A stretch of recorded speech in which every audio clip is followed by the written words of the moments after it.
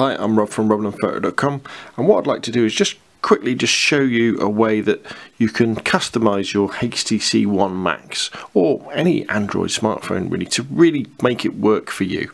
And this is by customizing your home screen. So on the HTC One Max, it's a bit of a cross between normal Android, stock Android that you might find on a Galaxy Nexus product, and we've also got the kind of skin, if you like, of HTC Sense, which is this very powerful customization that HTC add to their phones that make it very usable and very interactive. So I've set mine up so my home screen is the middle one, and you can see the time at the top, and then we've got lots of folders that we can create that have got my apps in. On the left we've got Blink Feed, which is like I guess you could call it kind of like a super RSS feeder for all your content, so it can pull in stuff from Facebook, Flickr, favourite websites, different subjects. You can put in RSS feeds on it. Very, very powerful, great way of consuming lots of different content.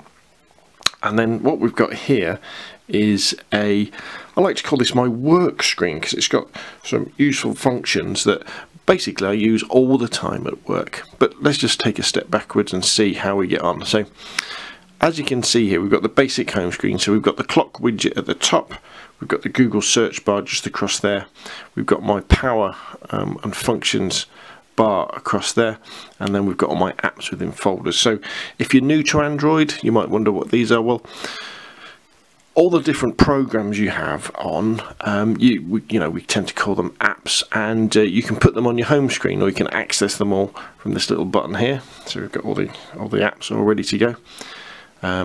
But you put them on the home screen so you can organise them together. So let's just move that back on where it should be, which is over there.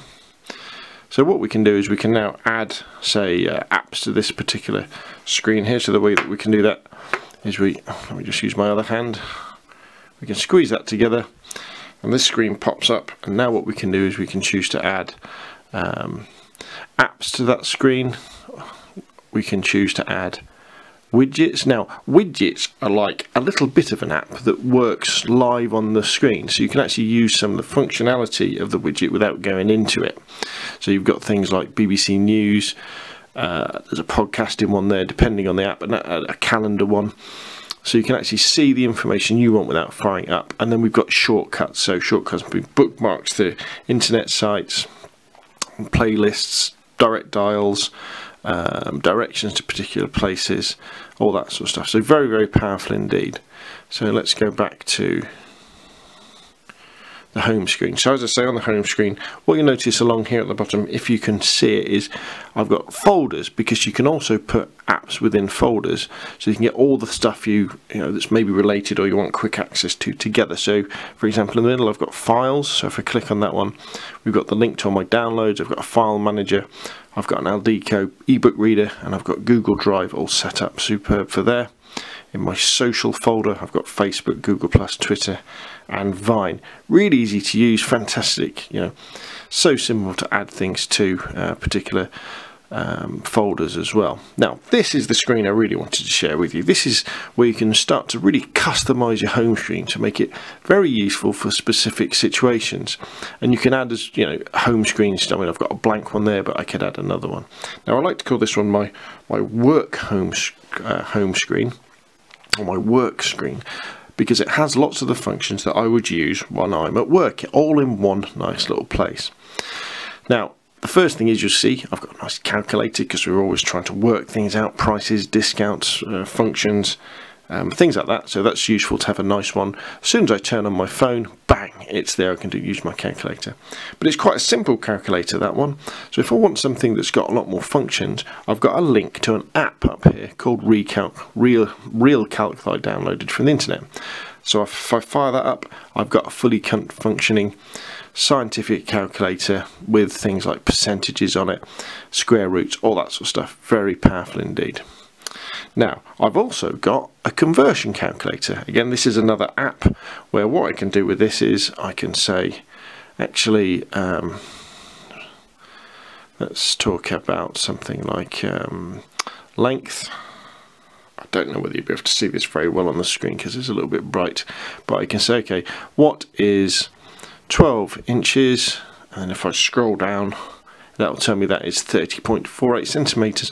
Very useful here in the UK because we tend to run in decimal and imperial, so there's always things in inches and centimetres and we've got to convert them. So let's go back to my home screen. So that's very good there, isn't it? Now, I've now got next to it, so they're two app links there. I've now got next to it here a link to a website, and it's a link to a hire website that's got a very handy calculator for working out, if you want to work out what power of heater you want to heat a certain place, you can put in the volume, the temperature, the insulation factor, and it'll tell you the BTUs you need. So incredibly useful if somebody comes into my work and says, you know, how can I work out what heater is? I can use that. Now next to it I've got a folder up here, and this is a folder that contains internet bookmarks that take me straight to power tools manufacturers, so I can go straight and look at it. So I've got Ryobi, DeWalt, Bosch and Makita.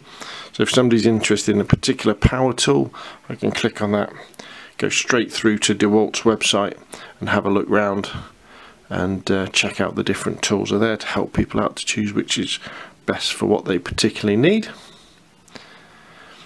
And then next there I've got the Screwfix catalogue, again a competitor, always good to see what they're up to. I've got a link there to yell.com, if I need to look for a local supplier or something like that I can get into there. And then down here on the bottom left hand corner I've got a link to the Machine Mart website, so again that's a bookmark for the internet, nice and fast that way.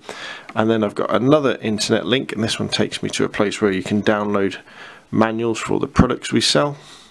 And then really interesting as well is what here I've got a folder called Places.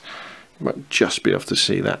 And what happens with these is these are links to Google Map directions. So if somebody comes in and says, actually, how do I get to Machine Mart in Southampton? I can just click on that link there,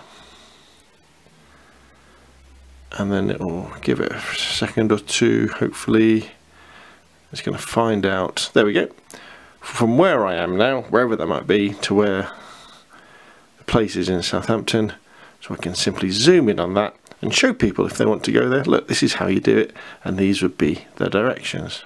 So what hopefully you can see there is that with a little bit of imagination and thinking about what you use your phone for an awful lot of the time, you can put all those things into one home screen on your phone, and they can be there as soon as you turn it on. Now the great thing about the HTC One Max is the fact that the screen is so big and so crisp is that you can fit a lot more icons and folders and widgets onto the particular page. But maybe by watching this video it's given you some ideas about what you could do and how you could customize your phone so it works even better and more productively for you at work or at home. Right, well, my name's Rob from robnunphoto.com. Thanks for watching.